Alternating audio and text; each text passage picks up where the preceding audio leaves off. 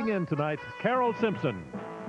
Good evening. Once again tonight, the latest news on the hostage crisis is coming from smoke signals in Tehran. According to a Tehran newspaper, Iran and the United States could begin indirect talks within the next few days, possibly through Pakistan. But a later report from Iran, quote sources as saying no talks will be held.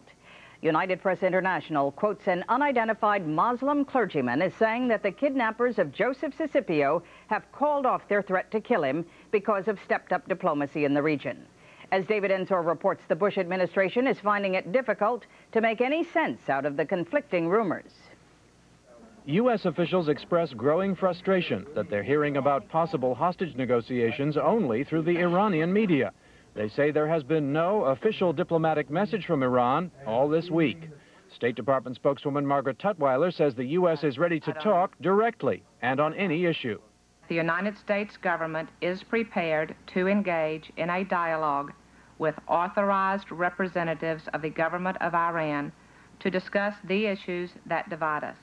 As for suggestions in Iranian newspapers that Pakistan's Foreign Minister Yaqub Khan might be used as an intermediary, U.S. officials insist that's the first they've heard of it. But Khan was in Washington last week and is scheduled to visit Tehran next week. U.S. officials still hope Iran's new President Hashemi Rafsanjani needs the opening to the West that freeing the hostages would give him.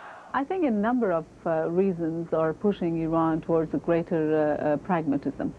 First of all are the economic factors. Iran's economy is in shambles, and Iran desperately needs to focus on its economic buildup. Iran and the United States may both have reason to improve their relationship now, but the radical Shiites who hold the hostages will not go along easily. Officials here say Hezbollah was sending that clear message yesterday with the suicide bombing of Israeli soldiers in Lebanon.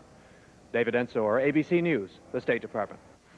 In southern Lebanon today, 2 UN peacekeeping soldiers were slightly injured when they were attacked by militiamen allied with Israel.